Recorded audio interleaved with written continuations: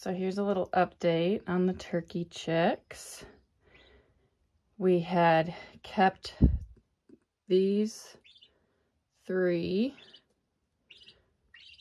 from the chicks that we had hatched out, and then we had to take away the chicks that the hens were raising up themselves, and there was 3 of them, but you can see those 2 are smaller, and there's only 2 of them because 1 did not make it, but they are growing really fast and they're feathering out, and it is time for them to go outside, but we need to figure out what we're going to do with them outside to keep them safe. But we also have a whole lot of chicks inside that need to come out into this brooder. And then we have all of these chicks in here in our inside brooder that is in our bathroom. And I don't know if you can tell, but there's a few in here that are bigger, and those are the ones that had hatched outside those are the Bielefelders that had hatched outside via the hens, and there was 5 of them, and then for whatever reason, 1 of them died. No idea why. There's 2 moms in there and 5 chicks and plenty of food and water. Not really sure what happened to her, but 1 of them died, so I didn't want to risk any more dying, and so I just took them away. So most of what's in here are Bielefelders, and we have gotten more males than females. I think we're currently at 8 males and 5 females. Then our black ones with the white on their head, those are barred mixes.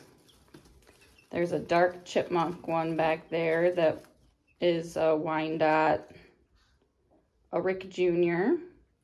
Wyandotte mix, and then this front black one here, that is a Wyandotte mixed with a black copper Marron is what I believe. That's a Cocoa baby.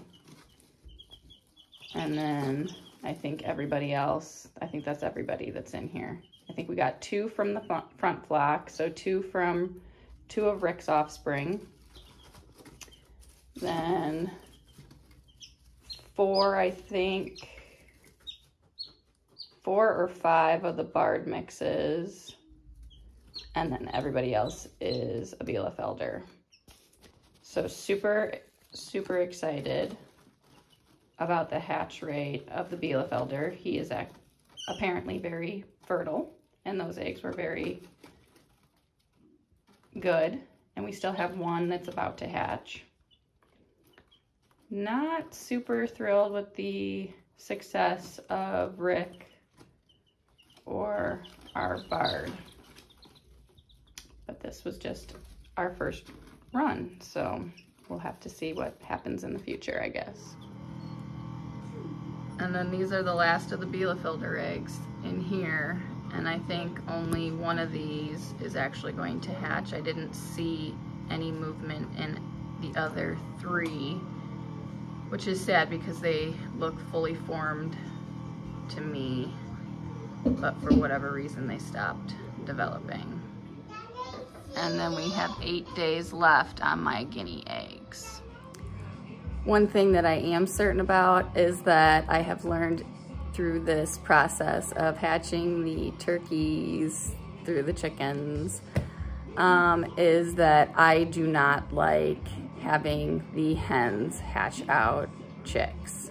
It's too unpredictable, it's not controllable, and things happen in nature. And in nature, moms are really cruel and they abandon chicks, they abandon their nests, and there's a lot of waste. So moving forward, we are going to be taking all eggs from all hens And if we decide to put them in an incubator, then that is our choice, but we are not letting the natural thing happen anymore because the amount of eggs that went to waste in this process made me sick. So that is what we're going to do moving forward from here.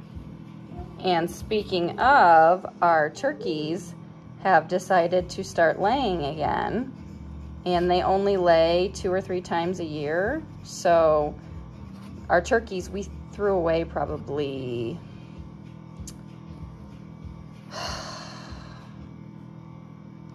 20 eggs, I want to say, and that really made me sick to my stomach. So I am collecting these eggs. The other day I found 4 of them in their little hut, and then since I took them out of the IBC tote that I was using as their like nesting area, when I found them in there the other day, they have decided to lay them outside in one of the corners of their pens, and so they're getting a little dirty, but we are going to be incubating the turkeys again once I get a good clutch of eggs. I'm hoping for 2 dozen, and that will be fun and much more controllable and hopefully much more fruitful.